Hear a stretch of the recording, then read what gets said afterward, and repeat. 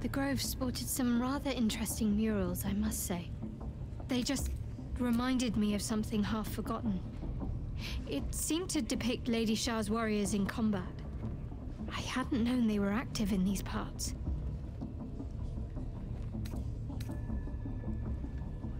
You know me. I'm not usually one to elaborate if I can avoid it. They looked like dark justiciars, an elite force among Lady Shah's ranks. Only the very finest proved themselves worthy of the title. What right-minded servant of Lady Shah wouldn't? But it's a distant dream. The dark justiciars have been silent for years. Curious to see them depicted in such a place. Perhaps there's more to it. But there's nothing to be done about it just now.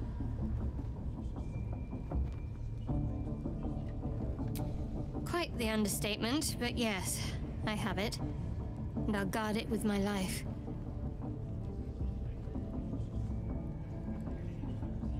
I was part of a group sent by my cloister. We were to take the artifact from the Githyanki and bring it to Baldur's Gate, no matter the cost. Though it turned out the cost was very steep. I was the only one of the group to survive. I took the artifact and fled, only to be ensnared by mind flayers before I could finish the mission. That's all I know. That's all I need to know.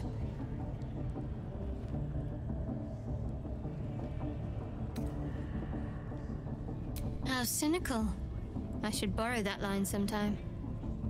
But if I have to die, so be it. Like I said, faith.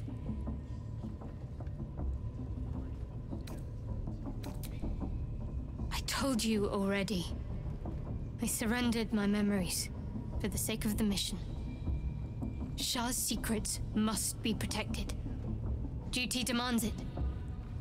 Once I fulfill my mission, I can have my memories restored.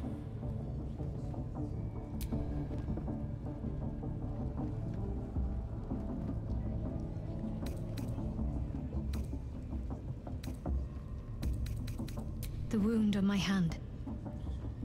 It never quite heals. And sometimes it causes terrible pain to rip through me.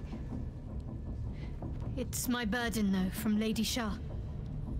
I can feel her influence somehow.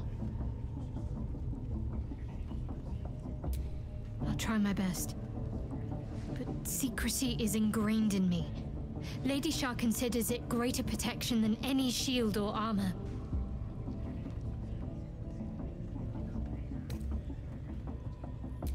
It's difficult to say. Sometimes I wonder if it's supposed to be guiding me, punishing me, testing me. But perhaps it's none of those. Perhaps it's completely random. I'd like to hope there's more to it than that. Some meaning that Lady Shah will reveal to me when the time is right. Until then, all I can do is endure. I cannot say. Not with what I can recall. But even then, it would not be for me to question her will. Lady Shah has her reasons. I don't think so, but you're sweet to ask. Maybe just be patient the next time you see me wince or cry out. It'll pass quickly enough. It always does. Pain is sacred to followers of Lady Shah. Pain will give way to loss and then to the peace of her eternal darkness. You can tolerate a great deal of suffering so long as it has meaning.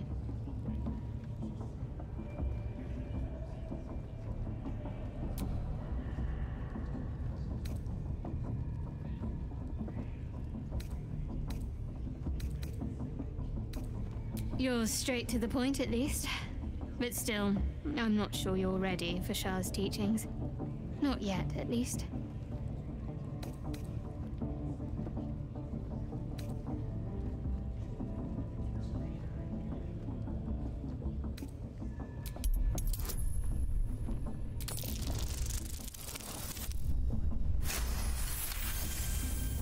Very well.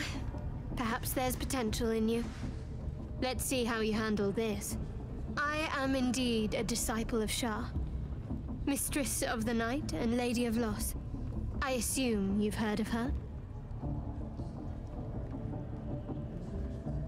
My Lady Shah is the Night Singer, the patron of darkness and loss. Most fear the dark, like children, because in darkness they see their fears reflected. But Shah teaches us to step beyond fear, beyond loss. In darkness, we do not hide. We act. Pain, hope, the promise of better days. All of these are heavy cloaks that bend our backs and burden our hearts. We shed those cloaks.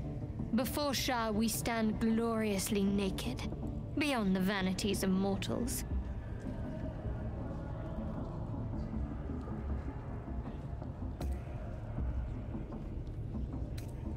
There's comfort, yes. But often there has to be pain beforehand.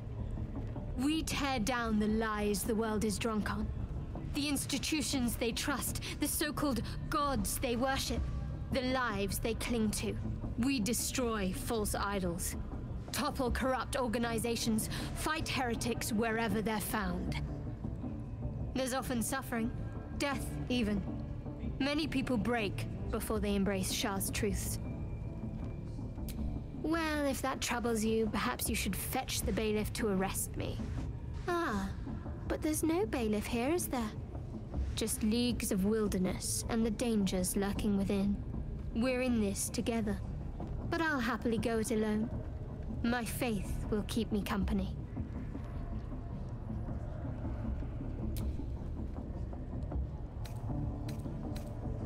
Return. There'll be some real